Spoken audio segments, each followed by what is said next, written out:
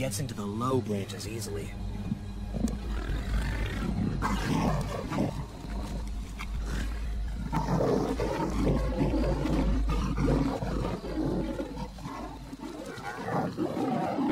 Cornered.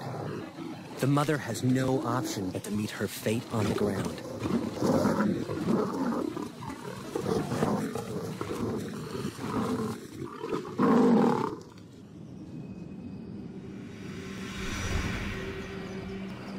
At dawn, JV and Elman scour the mother's territory and find what they fear.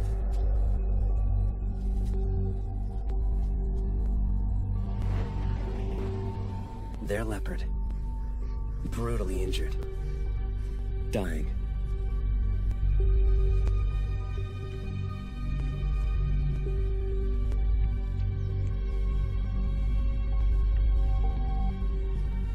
Her wounds cut to the bone.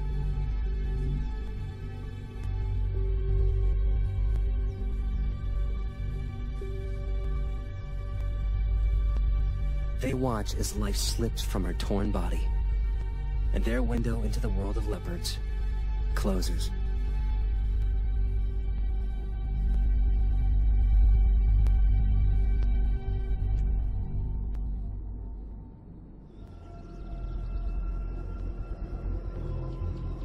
JV and Elman try to follow other leopards, particularly the mother's daughter, named Tugwan Female.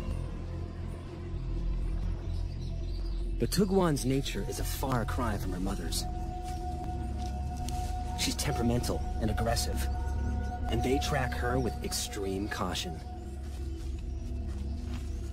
So when they see her leave to hunt, they recognize a rare opportunity to get down to her den and see if she has cubs.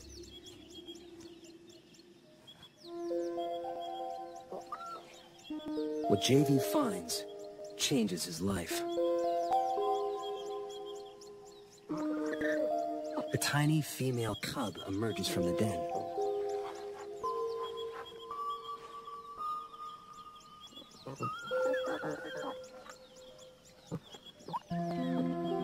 It's Manana, 10 days old.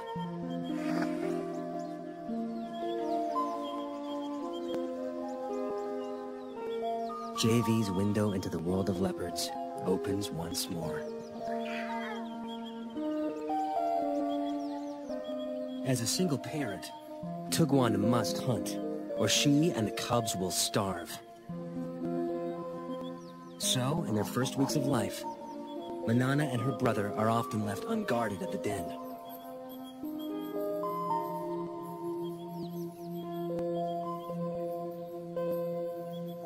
Lions and hyenas kill the offspring of other predators to eliminate the competition, and unguarded leopard cubs are soft targets.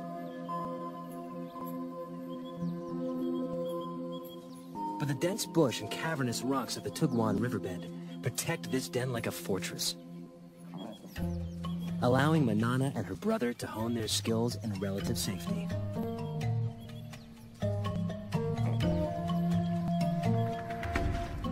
New creatures awaken their earliest hunting instincts.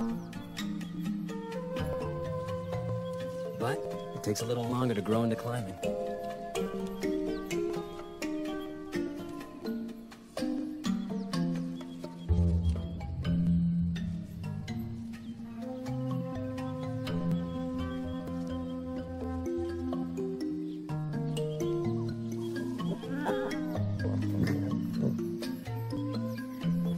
But practice makes perfect, and soon the trees become their preferred playground. And everything in them, fair game.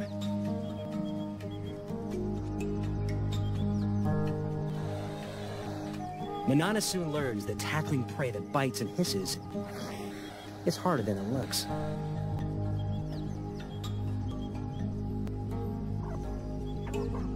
She heads down after easier prey.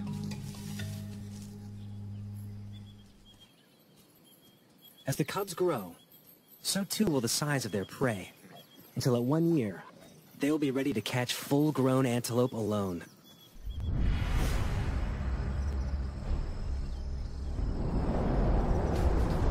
As adults, the treetops of Lundalozi will become their domain.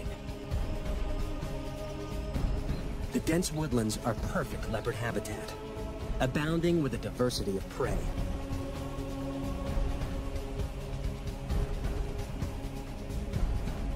But with that prey comes other, larger predators.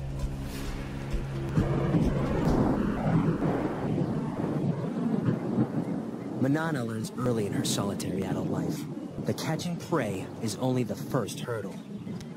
Keeping it is always a far tougher task.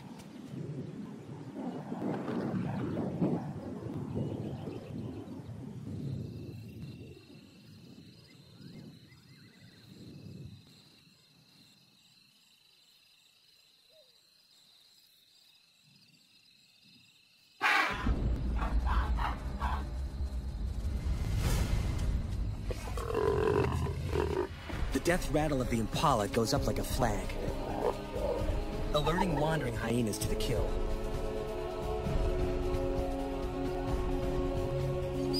They'll stop at nothing for a free meal, and with a bite that can crack bone, they make deadly enemies. Manana is in mortal danger.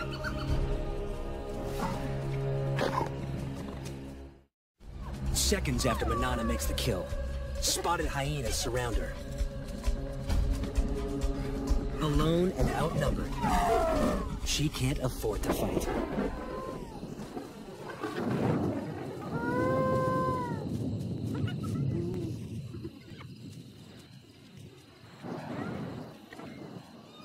The hyenas, on the other hand, can't help fighting. A strict hierarchy guts feeding. With so many mouths, underlings must be kept out by force. Soon, the feeding frenzy turns into a riot, allowing Manana to sneak in and steal back her carcass.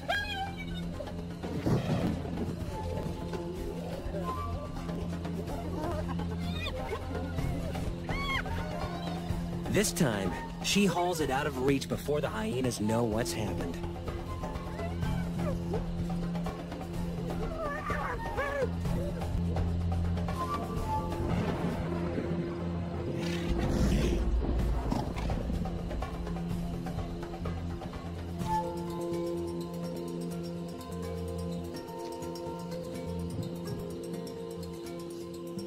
She eats her fill while she can.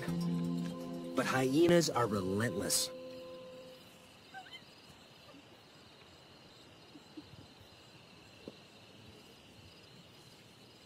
A scout remains to stake out the tree and wait for Manana to make a mistake.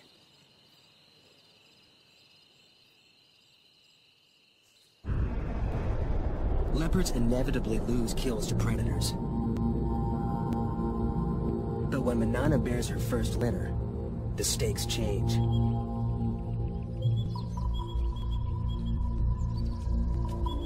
Predators are a constant, mortal threat to leopard cubs. Here in the Kruger National Park, they kill 1 and 2 infants. But even at only 4 years old, Manana proves to be an excellent mother. Her den sites are all but invisible.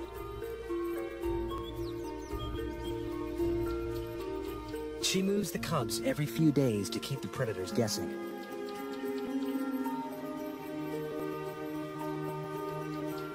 Never staying in one den long enough to build up a telltale scent trail.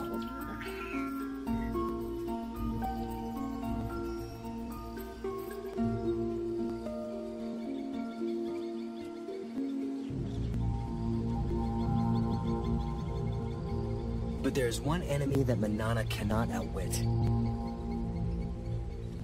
And JV knows it all too well.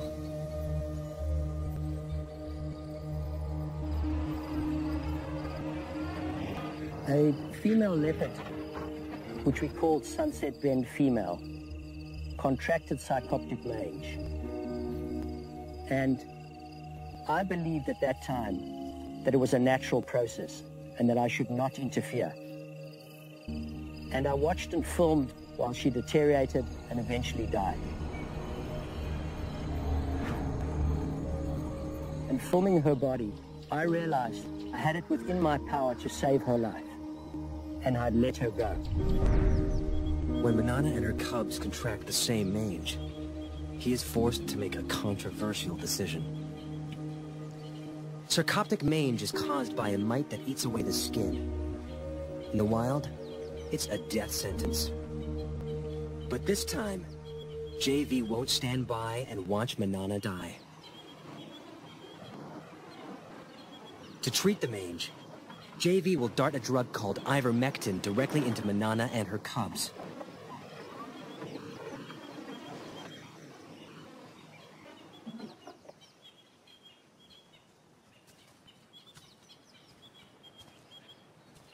Elman tracks Manana to a dense grove of trees. One cub is on the ground below. The other in the low branches. They must move fast. The darts will hurt. Manana may see it as an attack on her and the cubs, and fight back.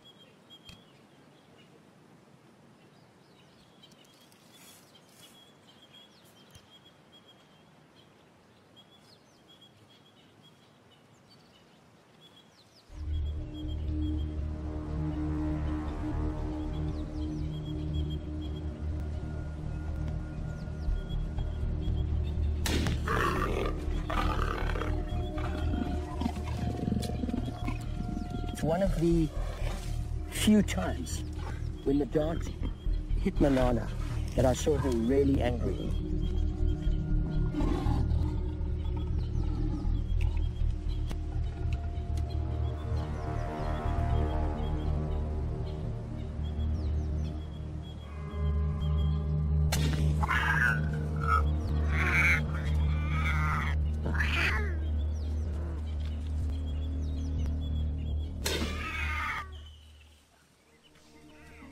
The risk is worth it.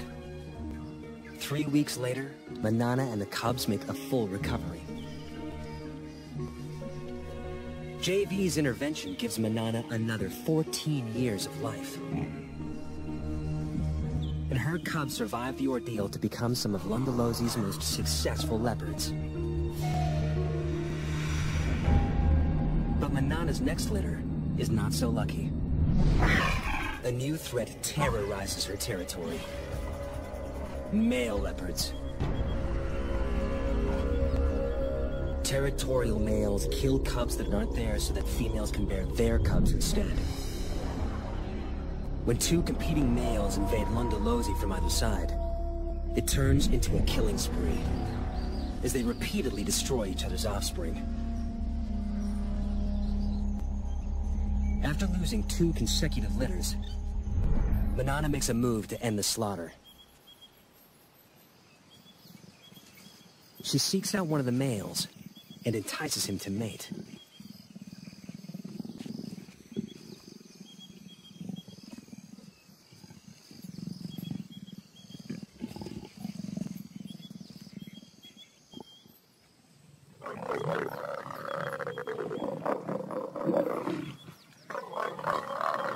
Like domestic cats, microscopic spines on the male's genitalia make mating a painful process for the female. A process she must repeat every 15 minutes, day and night, for up to 5 days straight.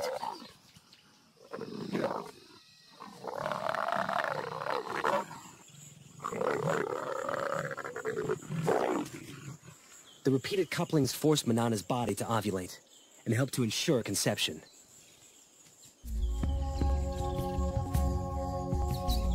When the ordeal finally ends, she crosses her territory to find the other male and endures it all over again.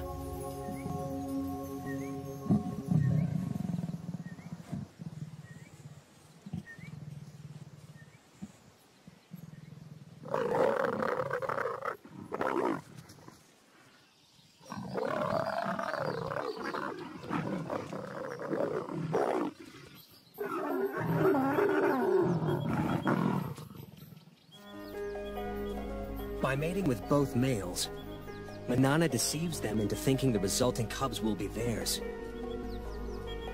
It's an extraordinary strategy that only a few leopards have ever been seen to employ. And it pays off. 3 months later, she has a single tiny cub.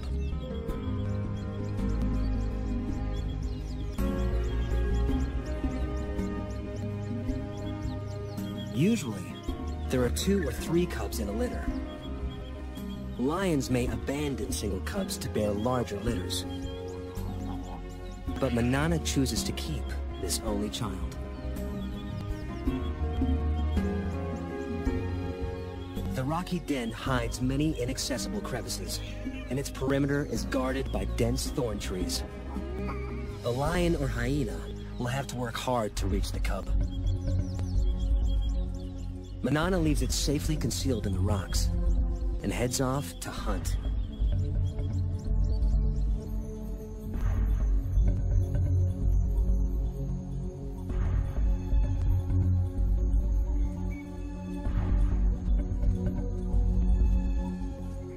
But today, Manana's not the only predator on the prowl.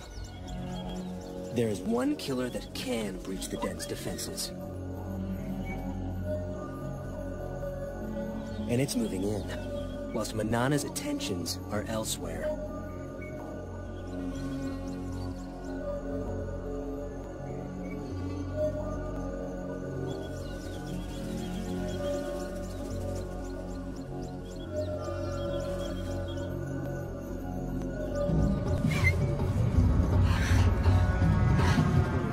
Hunt failed. Manana heads home.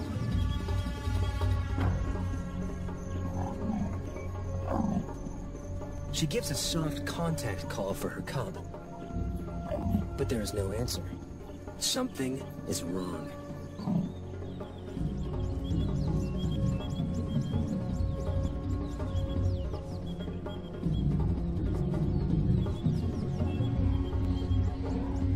It takes only a second to recognize the killer. An African rock python, swollen with a cub-sized meal.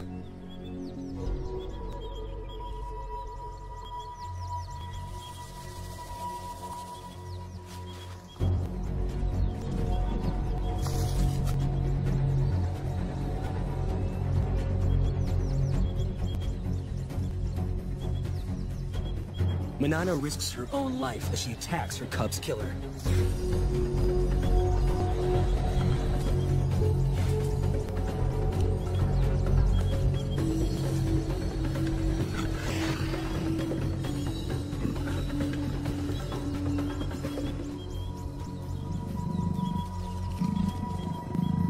The python retreats into the thorns.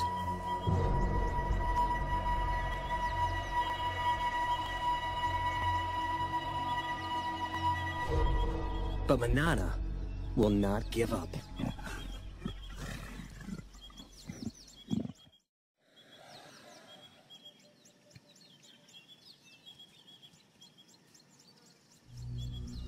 For 3 hours, she lies silently, staking out the python's cave.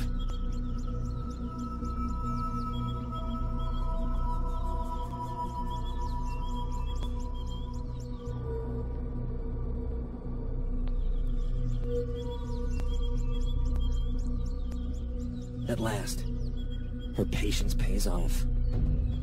The injured python finally makes a move.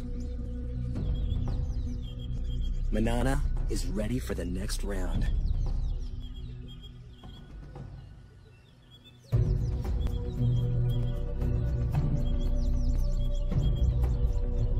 She waits until it's clear of the cave.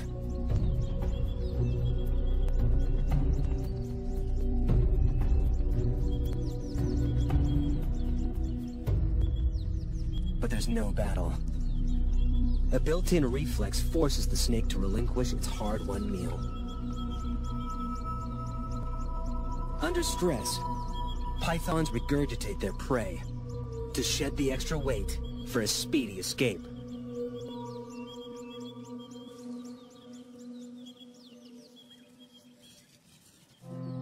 But Manana has abandoned the attack. She's got what she came for.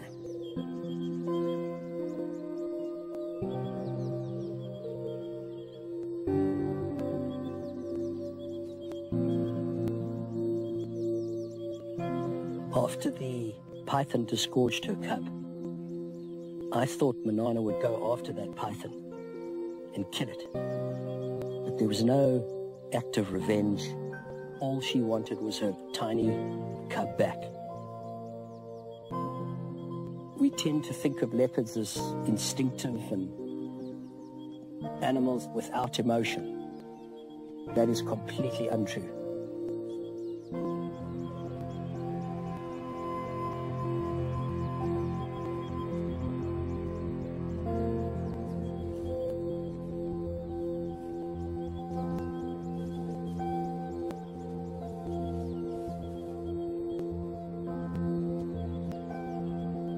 Manana carries the body away from the den and begins to consume it.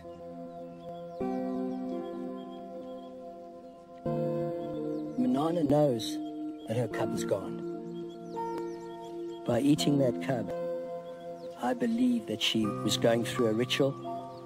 She was going through a ceremony, disposing of the cub. It was one of the most emotional times I ever spent with her. And then, incredibly, for 4 days she called for a cub that she knew was already dead.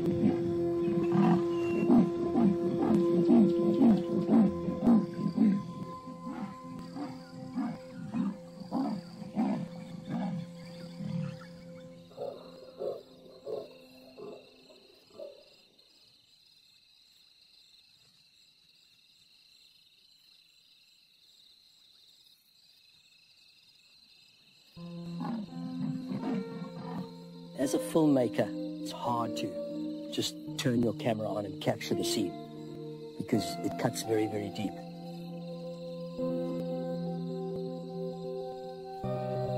Manana's grief is tangible. But losing cubs is a reality all leopard mothers must face. Of Manana's 8 litters, only 4 cubs survived to adulthood. She can't afford to grieve for long. She must ensure her own survival. And to do so, she must hunt.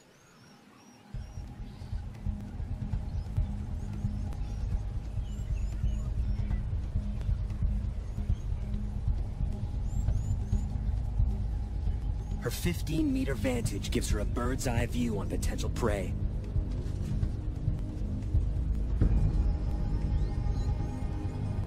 An impala breaks from the herd.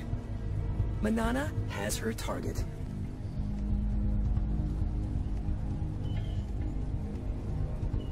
Now, it's all down to timing.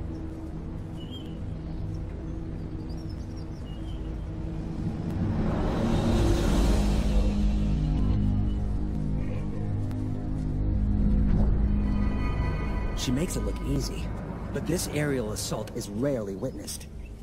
It takes a perfect set of circumstances. The right prey in the right place. Perfect timing. Perfect precision. But it means nothing until her belly is full.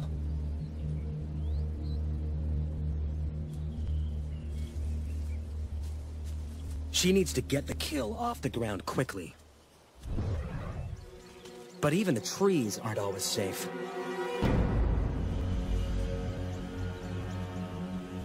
Lions are the leopard's #1 enemy in Africa. They're 3 times their size, and unlike hyenas, lions can climb.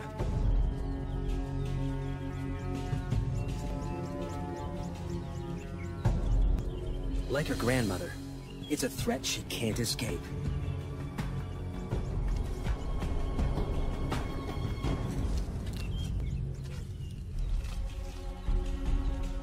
Manana retreats to the highest, thinnest branches, and watches as she loses yet another kill. To defend it would be suicide.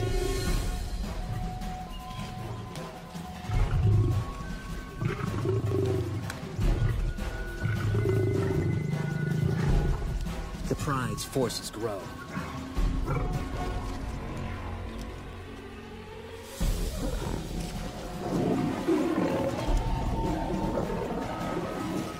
But numbers are not always a strength. In hungry pride, every scrap of meat must be fought for.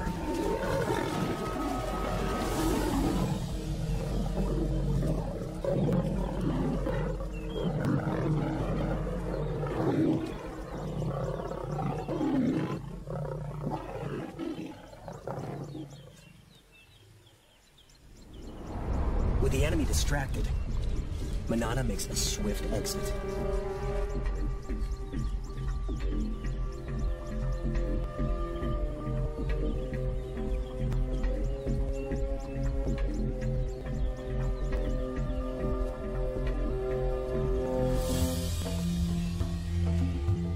Barely is one opportunity lost, then another presents itself.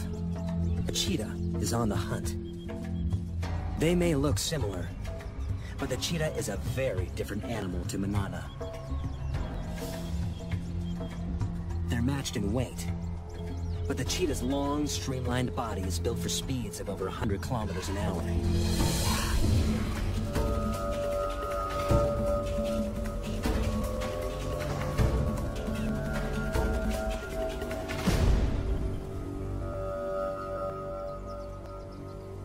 While Manana's is built for stealth and strength. This is one opponent Manana can intimidate.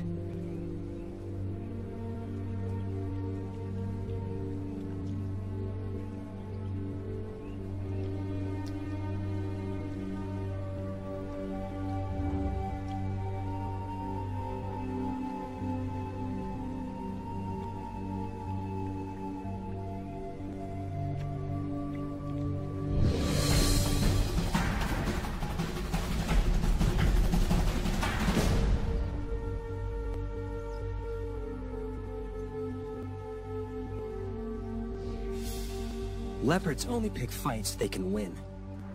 Except when it comes to territory. Females will fight to the death for the rights to prey, habitat, and ample den sites.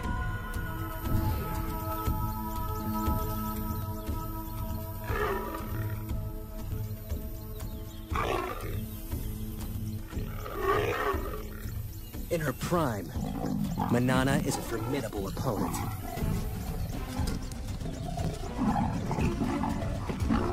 She holds Londolosi's best territory for most of her life. But keeping it means fighting often. And risking severe injury.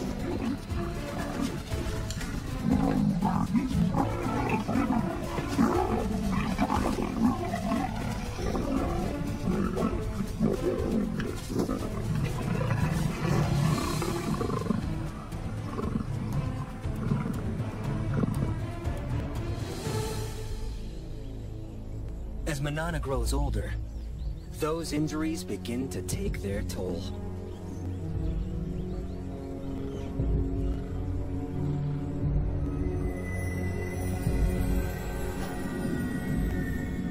She's now an old leopard of 16. She's lived more than 4 years longer than most wild leopards, and her body is shutting down. She can no longer afford to fight for territory.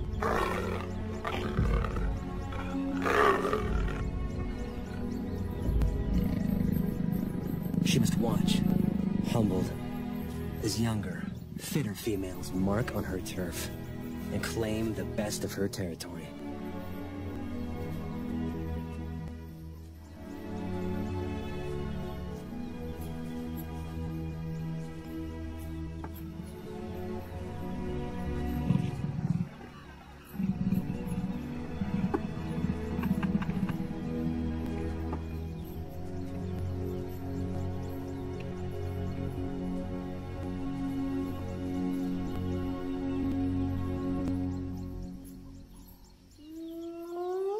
A familiar whoop gets her attention. A much-needed meal could await nearby. Scavenging from the hyenas that plagued her youth now helps to keep her alive as an old lady. As usual, They fight over who has the right to feed. It's getting tougher and tougher for her to hunt, so if she can scavenge some meat from this kill, it'll keep her going for a while. And as the meat gets separated and spread around, she may have a chance to pick up a piece of meat and jump into a tree. But while there's so many hyenas, it's very, very dangerous for her to go in now.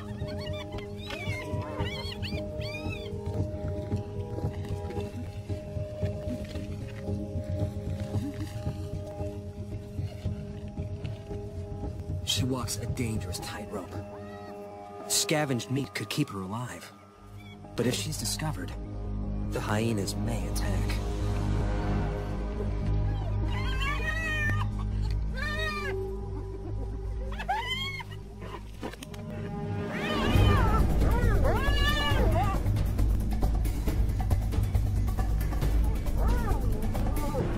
She's safe in a tree, but she's trapped.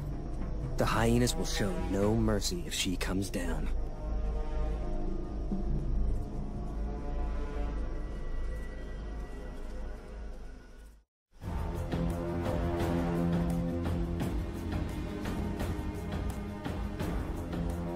Manana waits for hours in the blazing sun.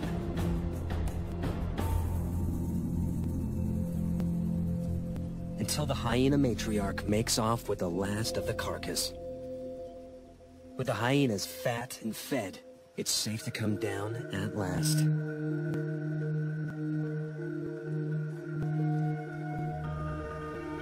The ordeal has cost her precious energy. Energy she will struggle to replace.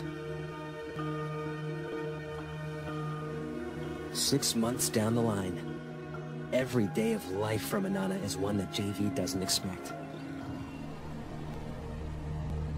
He heads out regularly to check up on her.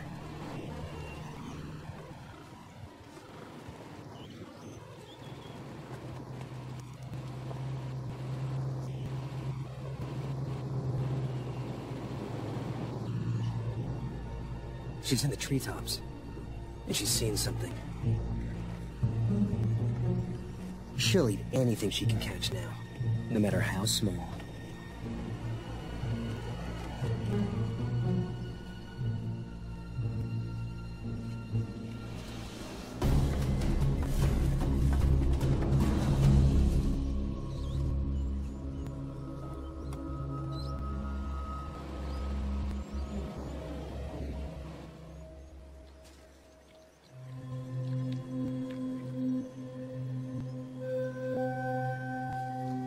Manana used to be so fast, so strong.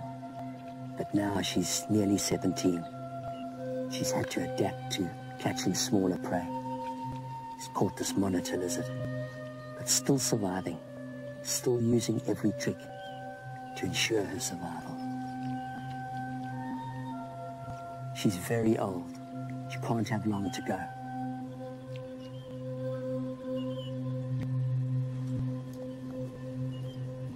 JV moves to sit with her, perhaps for the last time. Okay, my girlie. In just a few weeks, she will be 17. A record age for a wild leopard. The equivalent of 85 human years old. Okay, girl. He chuffs to her, a sound of reassurance that she would use to calm her cubs. Okay, girl.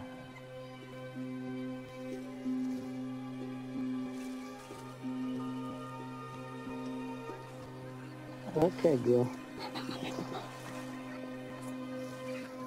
Okay, girl.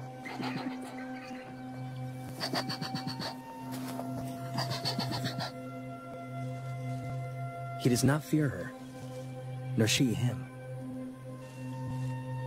They have earned each other's trust.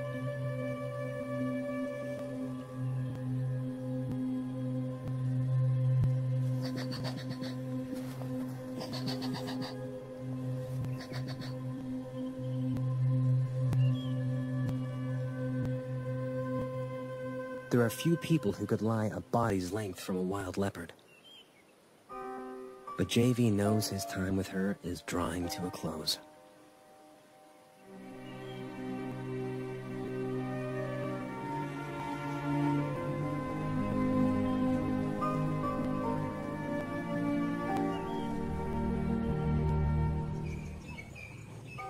soon the day comes where JV no longer finds Manana anywhere in her territory. And he knows she is gone. When I go out into the bush at Londolozi, I expect to see Manana around every tree. But of course, this incredible leopard is gone. Truly fascinating creature. The male hippo stands at about 1,5 meters tall and has been known to weigh up to 2 tons. Every schoolchild knows that hippos need fresh water in which to fully submerge and support this huge mass. The water also needs to be drinkable, and their preferred feeding places are within 1 to 2 kilometers of good water that is at least 1,5 meters deep. They can swim on the water's surface or underneath, remaining submerged for up to 6 minutes. Nostrils and ears can be closed to prevent water ingress. This yawn, where the hippo displays the tusks, is a sign of dominance and a signal to intruders to keep away. At dusk, hippos leave the water to graze through the night. 99% of their food intake is fresh grass, yet hippos don't actually eat as much as you might expect, given their huge body size, approximately 12 kilograms a day. Hippos give the impression of looking a lot more docile than they really are, but beware. They are officially classified as the most dangerous mammals on the African continent. Stay away from hippos and take extreme care if planning to view them.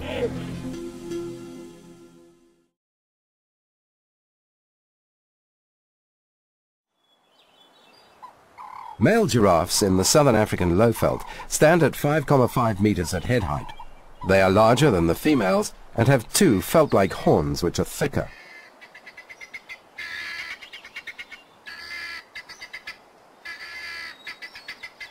The front legs are straddled with the knees bent to reach down and drink water. In this position, the giraffe is very vulnerable. They only drink if water is available, but can survive without it. The mother stays closely protective of her calf. This mother-child bond lasts until her next calf is born, and the maturing calf has learnt the life skills needed to survive. Young giraffe are regularly killed by lions. Only about half survive their first year. These giraffe are feeding on protein-rich leaves and shoots at the top of acacia trees in the Kruger National Park, the most important source of food for giraffes. Twigs and branches are pulled into the mouth by the giraffe's long tongue. Small twigs are chewed and swallowed, including the thorns. They also eat the flowers and pods of certain trees. All is washed down with large quantities of digestive saliva. Notice that they soon move on from one tree to the next. This is because the acacia tree has a natural built-in defense mechanism. When eaten, the tree exudes a bitter chemical substance, tetanine, noxious to giraffes. So they have to be quick to avoid the bitter substance contaminating their food.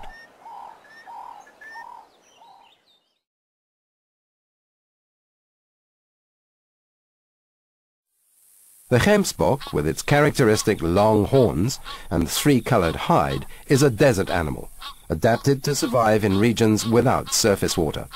They're commonly found across Namibia and Botswana. These gemsbok are filmed in the Kalahari. Gemsbok obtain their water by digging for bulbs, tubers, roots, and desert fruit. They graze principally at night, when their body temperature is cooler and the moisture content of the grazing is higher. Both males and females make full use of their long, sharp horns for fighting, to demonstrate dominance. In contests, bulls sometimes stab backwards over their shoulder, puncturing their adversary with their tips. The horns are also used for defense, slashing against their predators, such as hyena.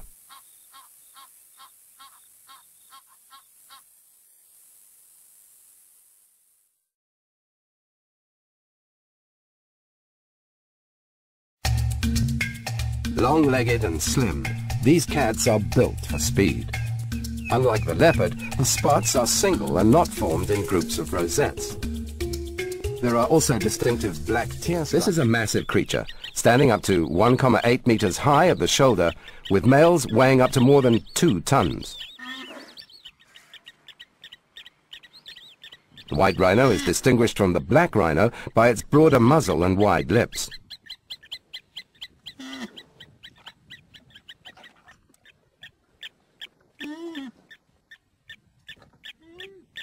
Here is a female with her calf typically at her foot.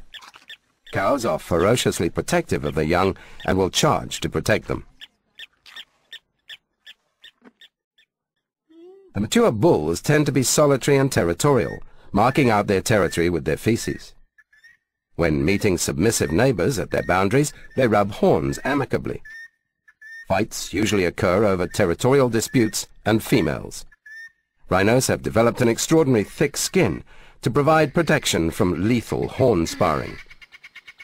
Rhinos need grassland to survive.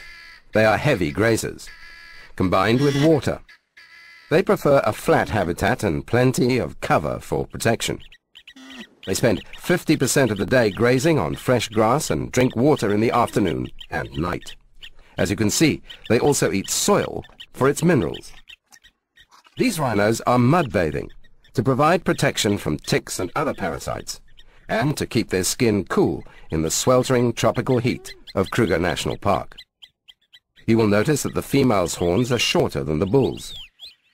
Rhinos can live to a venerable 40 to 45 years.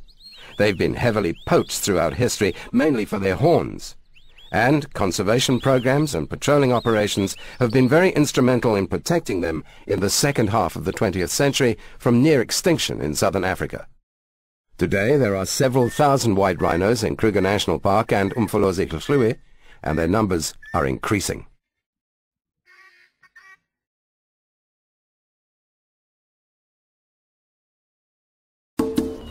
The other cat of the big five, the leopard's distinguishing black spots, are grouped in clusters of rosettes, unlike the cheetah's jewel spots. Adaptable and resilient, leopards are able to survive in a wide range of varying habitats and live right across South Africa, even not far from urban areas and in and around farmland, as well as arid zones. This leopard, filmed in the Kruger National Park, has taken its prey high into a marula tree to eat it without being harassed by scavengers. They eat and hunt anything, from small rodents to larger antelope, reptiles, fish, primates and birds, depending on the habitat. Interestingly for a cat, they also eat fruit. They hunt principally at night, but during daytime too, especially where good cover is afforded, by stalking to within 10 meters of the prey, followed by a short chase and a pounce to kill, delivered by a bite to the skull, neck or throat. The leopard is a solitary cat, unlike the lion. Both sexes mark out a territory with urine. The male's territory overlaps the female territories, allowing him privileged access to the females for mating, and vice versa, the female's access to the male's food.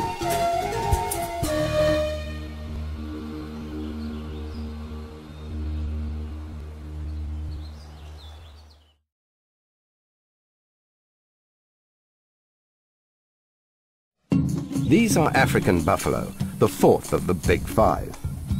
Much like thick-set, heavily built cattle in appearance, buffalo have characteristic horns. Thick, wrinkled bosses across the forehead, from which the horns protrude sideways and downwards, curving upwards to the tips. These are large, bulky animals that need to eat a lot, almost 20 kilograms per day of protein-rich grasses, preferably, and other greenery.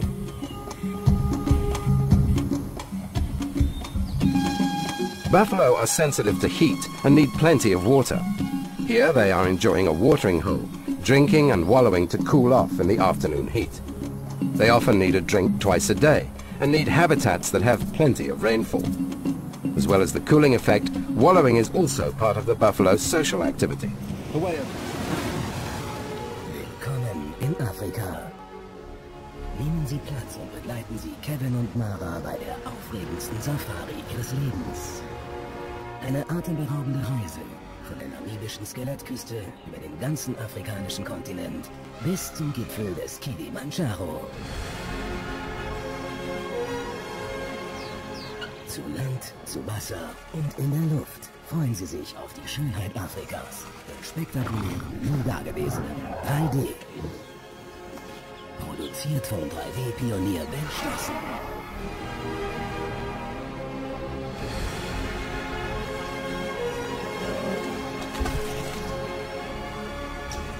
Und vergessen Sie nicht, nachts Ihr Zelt zu schließen. Das sind Löwen im Camp. Keine Ahnung, wie viele. Dieses 3D-Abenteuer wird die aufregendste Reise Ihres Lebens.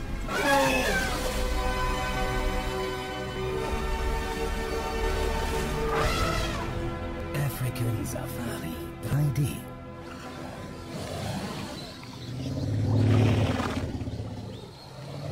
Entdecken Sie Afrika hautnah.